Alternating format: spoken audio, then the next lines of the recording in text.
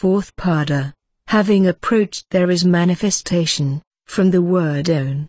The Sutras now proceed to consider the kind of superior existence which the released souls enjoy. The text says, "Thus does that serene being, having risen from the body and having approached the highest light, manifest itself in its own form." Does this passage mean that the soul having approached the highest light assumes a new body, to be brought about then, as the body of a deva, or that it only manifests its own natural character? The text must be understood in the former sense. The Purvapakshin holds, for otherwise the scriptural texts referring to release would declare what is of no advantage to man. We do not observe that its own nature is of any advantage to the soul.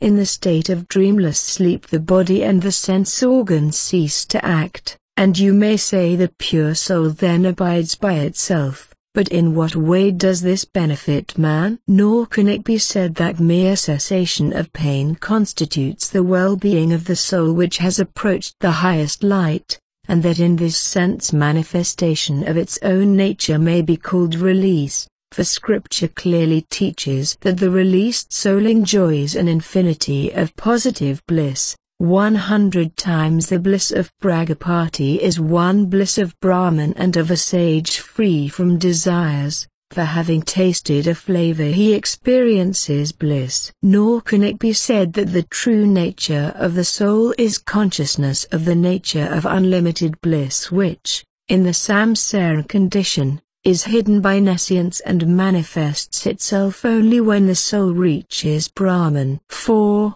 As explained previously, intelligence which is of the nature of light cannot be hidden. Hiding in that case would be neither more nor less than destruction. Nor can that which is mere light be of the nature of bliss, for bliss is pleasure, and to be of the nature of pleasure is to be such as to agree with the self. But, if the self is mere light, whereas the being by which light is to be apprehended as agreeable to its own nature, he, therefore, who holds the self to be mere light, can in no way prove that it is of the nature of bliss. If, moreover, that which the soul affects on approaching the highest light is merely to attain to its own true nature, we point out that that nature is something eternally accomplished, and that hence the declaration that it manifests itself in its own nature would be purportless. We hence conclude that on approaching the highest light the soul connects itself with a new form only then brought about. On this view the term accomplishes itself is taken in its direct sense, and the expression in its own shape also is suitable in so far as the soul accomplishes itself in a nature specially belonging to it and characterized by absolute bliss. This view the sutra rejects. That special condition into which the soul passes on having, on the path of the gods, approached the highest light is a manifestation of its own true nature, not an origination of a new character. For this is proved, by the specification implied in the term own, in the phrase in its own nature. If the soul assumed a new body, this specification would be without meaning, for, even without that, it would be clear that the new body belongs to the soul. Against the assertion that the soul's own true nature is something eternally accomplished, and that hence a declaration of that nature accomplishing itself would be unmeaning, the next sutra declares itself the released one, on account of the promise. What the text says about the soul accomplishing itself in its own form refers to the released soul which, freed from its connection with works and what depends thereon, the body and the rest, abides in its true essential nature. That essential nature no doubt is something eternally accomplished, but as in the samsara state it is obscured by nescience in the form of karman, the text refers to the cessation of such obscuration as accomplishment. How is this known? From the promise. From the fact that the text promises to set forth such cessation. For Prajapati, when saying again and again, I will explain that further to you, does so with a view to throw light on the individual soul, first introduced in the clause that self, which is free from sin, insofar as freed from all connection with the three empirical conditions of waking, dreaming and dreamless sleep, and released from the body which is due to karma and the cause of joy and sorrow. When, therefore, he concludes that serene being, the soul, having risen from this body and having approached the highest light accomplishes itself in its true form, we understand that such accomplishment means the final release, the cessation of all bondage, which is gained by the soul, previously connected with karma, as soon as it approaches the highest light. The Purvapakshin had said that as in the state of deep sleep the manifestation of the true nature of the soul is seen in no way to benefit man, Scripture, if declaring that release consists in a manifestation of the true nature of the soul, would clearly teach something likewise not beneficial to man, and that hence the accomplishment in its own form must mean the soul's entering on such a new condition of existence as would be a cause of pleasure. The condition of a diva or the like. To this the next sutra replies: the self, on account of subject matter. The subject matter of the whole section shows that by the self manifesting itself in its own form there is meant the self as possessing the attributes of freedom from all evil and sin and so on. For the teaching of Bragapati begins as follows: the self, which is free from sin, free from old age, from death and grief, from hunger and thirst, whose desires and thoughts spontaneously realize themselves. And that this self, which forms the subject matter of the entire section, is the individual self, the manifestation of the true nature of the soul when reaching the highest light, therefore means the manifestation of that self, which has freedom from sin and so on for its essential attributes, that nature being in the samsara state obscured through nescience. When therefore at the moment of release those essential qualities assert themselves, the case is one of manifestation of what already exists, not one of origination. Thus the Reverend Saunaka says, as the luster of the gem is not created by the act of polishing, so the essential intelligence of the self is not created by the putting off of imperfections. As the well is not the cause of the production of rainwater, but only serves to manifest water which already exists, for whence should it originate which is not? Thus knowledge and the other attributes of the self are only manifested through the putting off of evil qualities. They are not produced, for they are eternal. Intelligence, therefore, bliss, and the other essential qualities of the soul which were obscured and contracted by karma, expand and thus manifest themselves when the bondage due to karma passes away and the soul approaches the highest light. On this view of manifestation there remains no difficulty. Here terminates the adhikarana of on approaching manifestation. In non-division, because that is seen, is the soul, when it has reached the highest light and freed itself from all bondage, conscious of itself as separate from the highest self or as non-separate insofar as being a mere mode of that self. The form of view is the right one, for scriptural and Smriti texts alike declare that the released soul stands to the highest self in the relation of fellowship, equality of attributes, and all this implies consciousness of separation. Compare he attains all desires together with the all-knowing Brahman, when the seer sees the shining Maker, the Lord, the person who has his source in Brahman, then, possessing perfect knowledge, and shaking off good and evil, free from all passions, he reaches the highest equality. Taking their stand upon this knowledge, they, attaining to an equality of attributes with me, are neither born at the time of a creation nor are they agitated when a pralaya takes place. Against this view the sutra declares itself in non-division. The released soul is conscious of itself as non-divided from the highest Brahman. For this is seen, for the soul having reached Brahman and freed itself from the investment of nescience sees itself in its true nature, and this true nature consists herein that the souls have for their inner self the highest self while they constitute the body of that self and hence are modes of it. This is proved by all those texts which exhibit the soul and Brahman in coordination. Thou art that this self is Brahman, in that all this has itself, all this in truth is Brahman, and by other texts, such as he who dwells within the self, whom the self does not know, of whom the self is the body, and he who abides within, the ruler of creatures, he is thyself.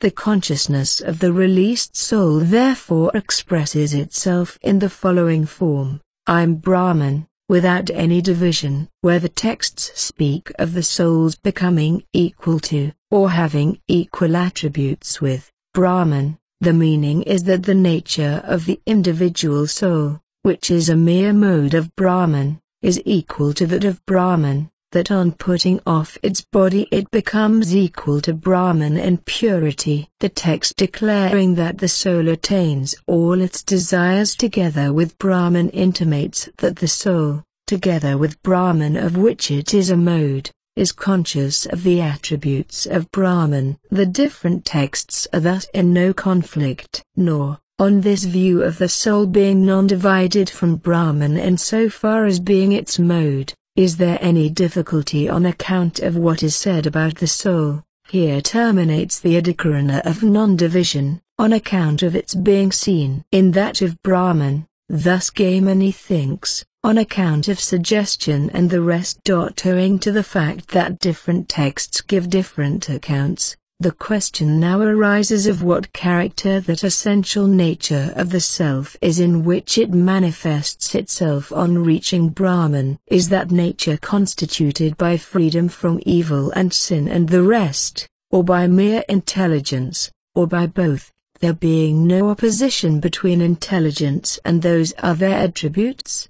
The teacher Gaimani holds that the soul manifests itself in its Brahman character, in a character constituted by freedom from sin, and so on. These latter attributes are, in the text of the small lotus, mentioned as belonging to Brahman, and may hence be referred to as the Brahman character. And that this Brahman character is the character of the released soul also follows from suggestion and the rest, for freedom from all evil and the rest are, in the teaching of Bragapati, referred to as attributes of the soul. The and the rest of the sutra refers to the activities of the released soul, laughing, playing, rejoicing, and so on, which depend on the power belonging to the soul in that state to realize all its ideas and wishes. It is for these reasons that Gaimani holds that mere intelligence does not constitute the true nature of the released soul. In the soul nature of intelligence, as that is itself, thus Adyalama thinks, intelligence alone is the true nature of the soul, and hence it is in that character only that the released soul manifests itself. This is the view of the teacher Adyalama, that intelligence only constitutes the true being of the soul. We learn from the express statement as a lump of salt has neither inside nor outside, but is altogether a mass of taste, so this self has neither inside nor outside, but is altogether a mass of knowledge. When, therefore, the text attributes to the soul freedom from evil and the rest, it does not mean to predicate of it further positive qualities, but only to exclude all the qualities depending on avidya, change, pleasure, pain, and so on. For these reasons Adyalama holds that the released soul manifests itself as mere intelligence. Next the teacher Badarayana determines the question by propounding his own view. Thus also, on account of existence of the former qualities by suggestion, Badarayana holds absence of contradiction. The teacher Badarayana is of opinion that even thus, although the text declares the soul to have mere intelligence for its essential nature, all the same the previously stated attributes, freedom from all sin, and so on, are not to be excluded. For the authority of a definite statement in the Upanishads proves them to exist, and of authorities of equal strength one cannot refute the other. Nor must you say that the case is one of essential contradiction, and that hence we necessarily must conclude that freedom from sin, and so on, are the mere figments of nescience. For as there is equal authority for both sides, why should the contrary view not be held? For the principle is that where two statements rest on equal authority, that only which suffers from an intrinsic impossibility is to be interpreted in a different way, so as not to conflict with the other. But while admitting this, we deny that the text which describes the self as a mass of mere knowledge implies that the nature of the self comprises nothing whatever but knowledge.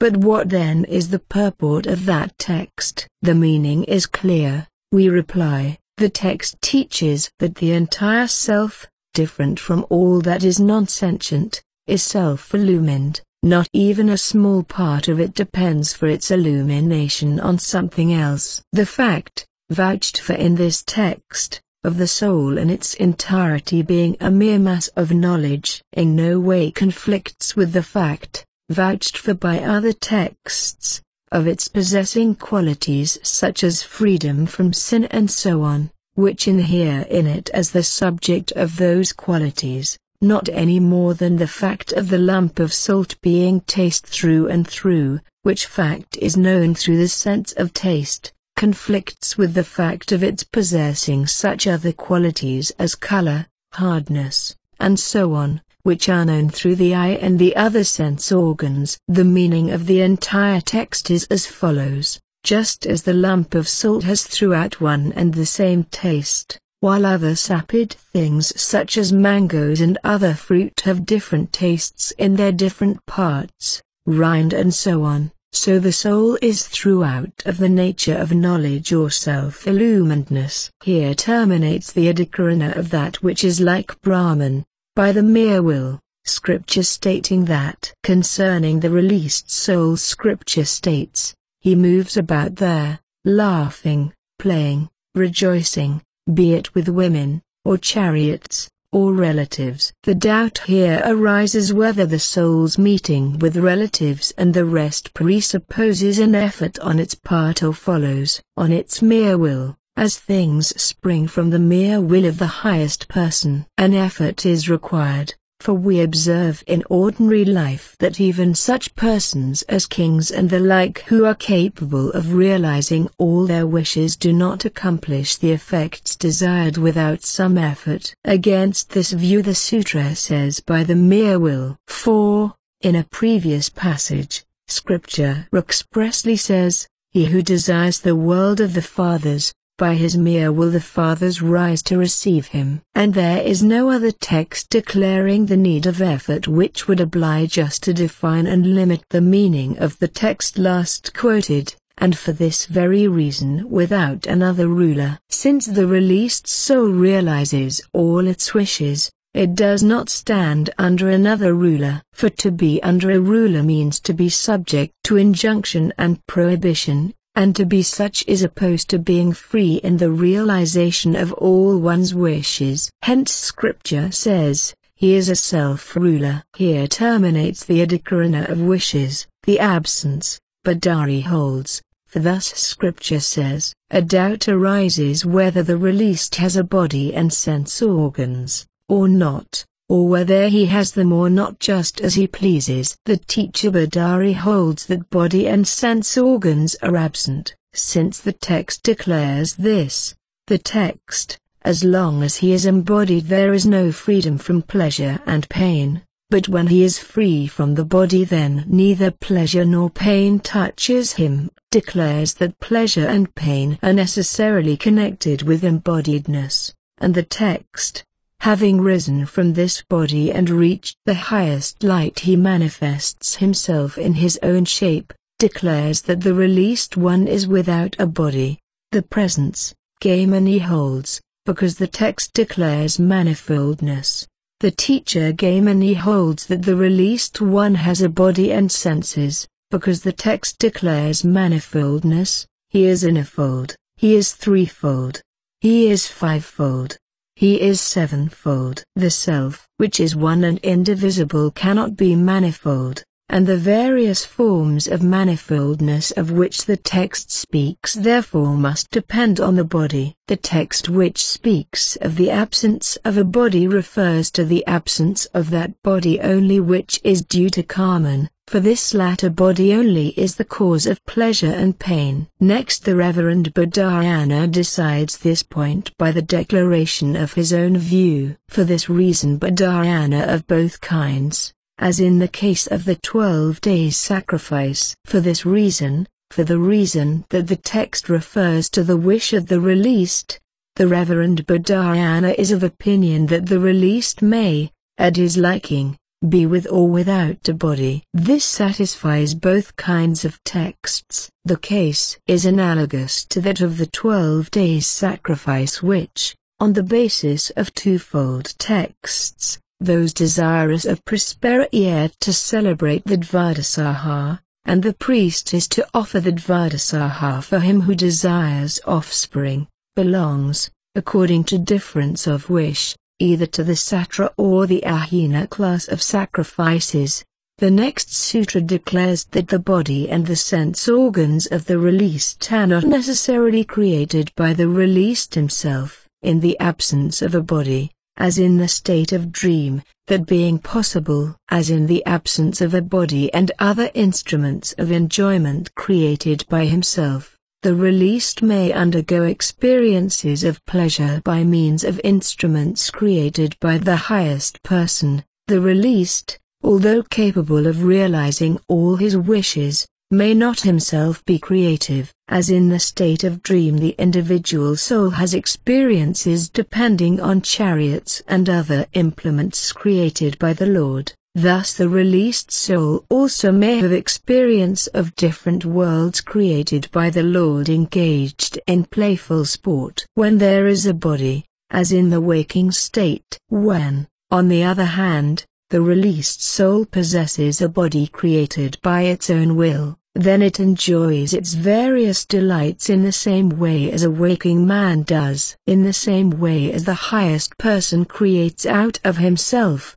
for his own delight, the world of the fathers and so on, so he sometimes creates such worlds for the enjoyment of the released souls. But sometimes, again, the souls using their own creative willpower themselves create their own worlds, which however are included within the sphere of sport of the highest person. But it has been taught that the soul is of atomic size. How then can it connect itself with many bodies? To this question the next sutra replies. The entering is as in the case of a lamp, for thus scripture declares. Just as a lamp, although abiding in one place only, enters through the light proceeding from it into connection with many places, so the soul also, although limited to one place, may through its light-like consciousness enter into several bodies. It may do this as well as in this life the soul, although abiding in one spot of the body only.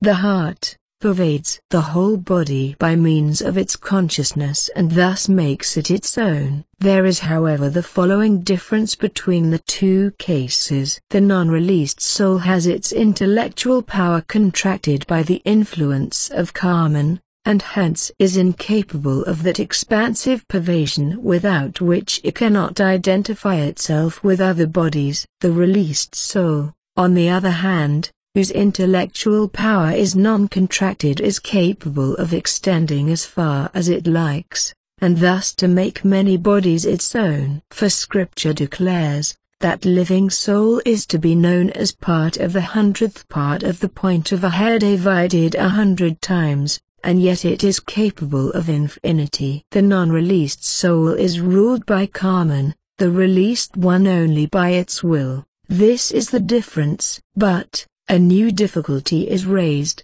Scripture declares that when the soul reaches Brahman all its inner and outer knowledge is stopped. Embraced by the highest self, the soul knows nothing that is without, nothing that is within.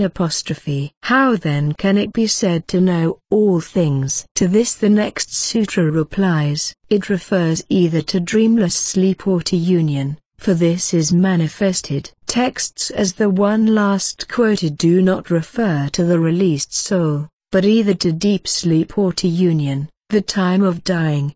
The latter in accordance with the text. Then his speech is united with his mind, heat with the highest divinity. In both those states the soul attains to the highest self and is unconscious. That in the states of deep sleep and dying the soul is unconscious and that the released soul is all-knowing, Scripture reveals. The text in truth, he thus does not know himself that he is I, nor does he know anything that exists. He has gone to utter annihilation. I see no good in this declares that the soul is unconscious in the state of deep sleep, and a subsequent text in the same section declares the released soul to be all-knowing. He seeing these pleasures with the divine eye, the mind, rejoices. The same is clearly stated in the text, he who sees this sees everything, and obtains everything everywhere. That at death there is unconsciousness appears from the text.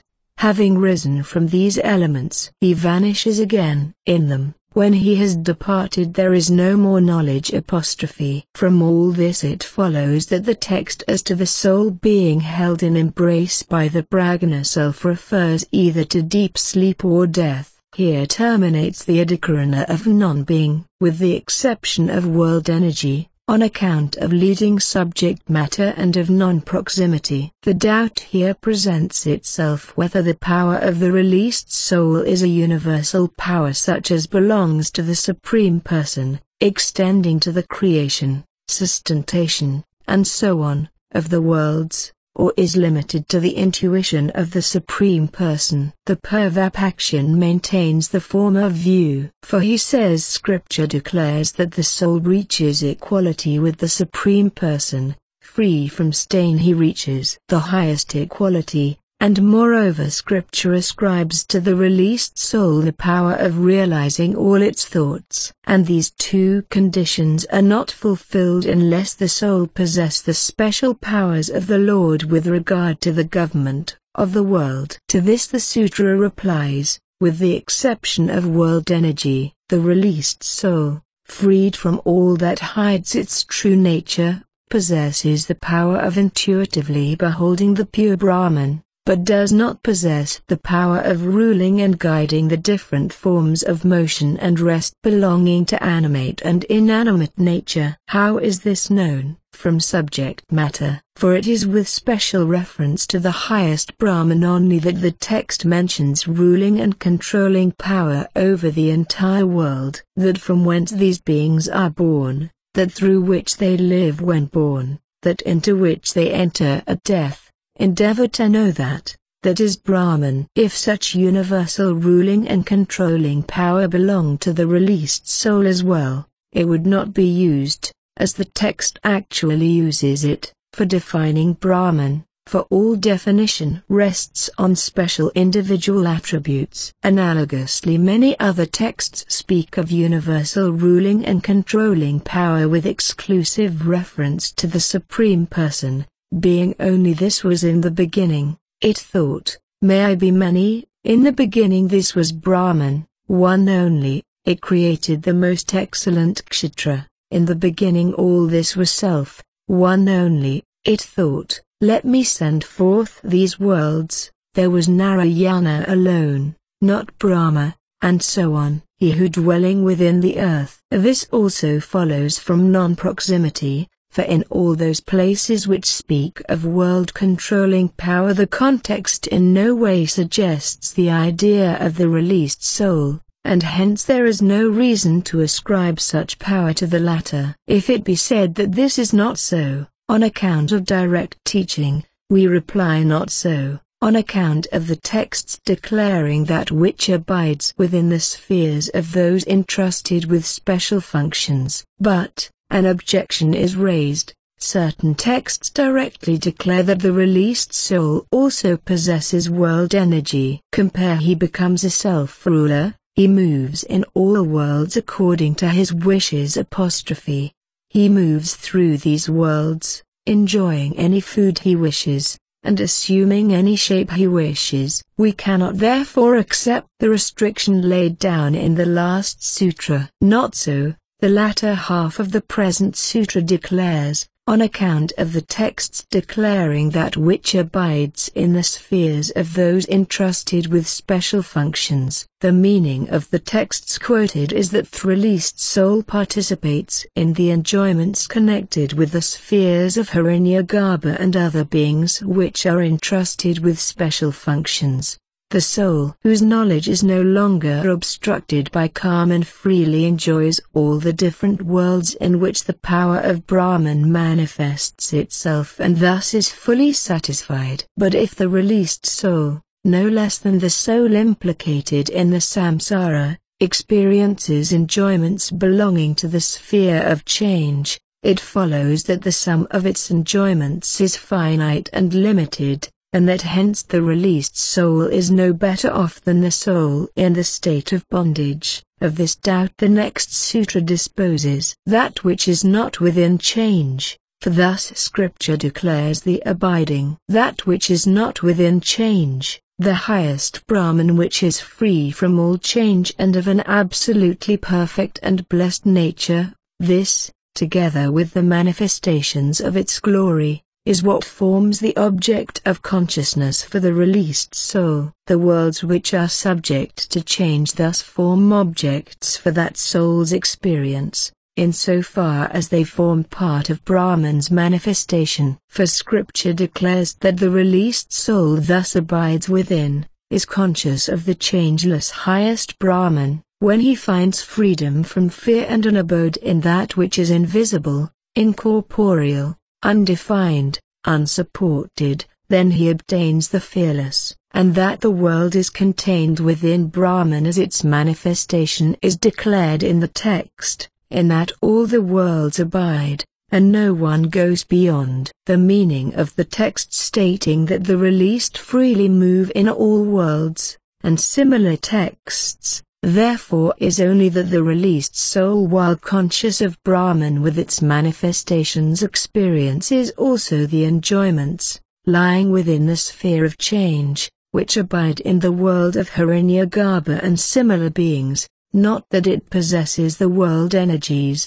creative, ruling, and so on, which are the distinctive attribute of the highest Lord. And thus perception and inference show that the energies connected with the rule of the entire world are exclusive attributes of the highest person. Scripture and Smriti alike declare. Compare scriptural texts such as from fear of him the wind blows, by the command of that imperishable one sun and moon stand, held apart. He is the Lord of all, the King of all beings, the protector of all beings. And Smriti texts such as with me as supervisor, Prakriti brings forth the universe of the movable and the immovable, and for this reason the world ever moves round, pervading this entire universe by a portion of mine I do abide. Scripture and Smriti likewise declare that of the bliss which is enjoyed by the released soul the highest person alone is the cause, for he alone causes blessedness. He who serves me with unswerving devotion, surpasses these qualities and is fitted for becoming one with Brahman. For I am the abode of Brahman, of infinite immortality, of everlasting virtue, and of absolute bliss.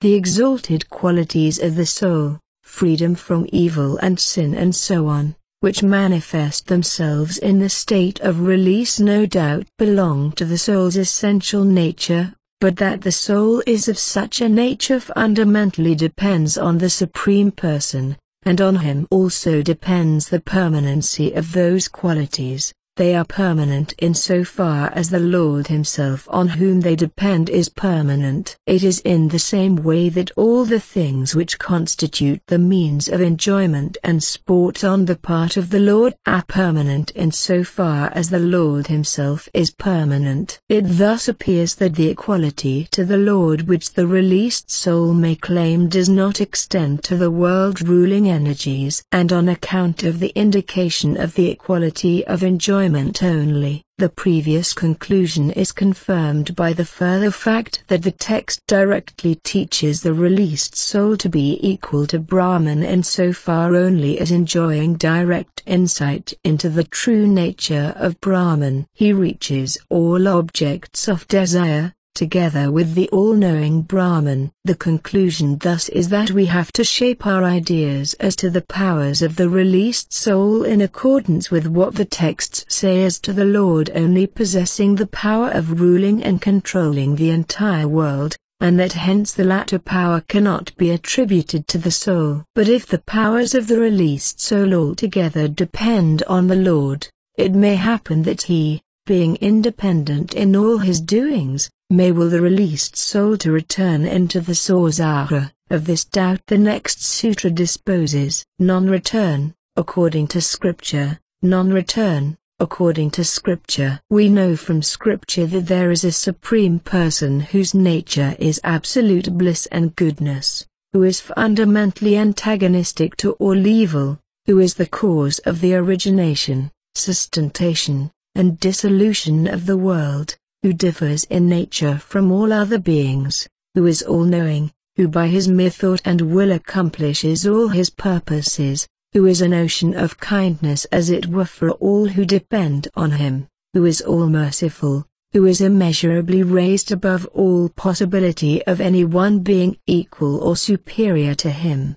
whose name is the highest Brahman. And with equal certainty we know from Scripture that this Supreme Lord, when pleased by the faithful worship of His devotees, which worship consists in daily repeated meditation on Him, assisted by the performance of all the practices prescribed for each caste and asrama, frees them from the influence of nescience, which consists of karma accumulated in the infinite progress of time and hence hard to overcome, allows them to attain to that supreme bliss which consists in the direct intuition of His own true nature, and after that does not turn them back into the miseries of samsara. The text distinctly teaching this is he who behaves thus all his life through reaches the world of Brahman and does not return. And the Lord Himself declares, having obtained me great soul, men do not come into rebirth, the fleeting abode of misery, for they have here reached the highest perfection. Up to the world of Brahma the worlds return again, O Arjuna. But having attained to me, O son of Kunti, there is no rebirth. As, moreover, the released soul has freed itself from the bondage of karma, has its powers of knowledge fully developed, and has all its being in the supremely blissful intuition of the highest Brahman, it evidently cannot desire anything else nor enter on any other form of activity, and the idea of its returning into the samsara therefore is altogether excluded. Nor indeed need we fear that the Supreme Lord, when once having taken to Himself the devotee whom He greatly loves, will turn him back into the samsara. For He Himself has said, to the wise man I am very dear, and dear he is to me. Noble indeed are all these, but the wise man I regard as my very self, for he, with soul devoted, seeks me only as his highest goal. At the end of many births the wise man goes to me, thinking all is Vasudeva. Such great soul men are rarely met with. The repetition of the words of the sutra indicates the conclusion of this body of doctrine. Thus everything is settled to satisfaction. Here terminates the adhikarana of with the exception of the world energies. Here terminates the fourth pada of the fourth ADHYÂYA of the commentary on the Sariraka Mimamsa, composed by the reverend teacher Amanuga. This completes the fourth ADHYÂYA, and the whole work. and the entire body of doctrine is thus brought to a conclusion.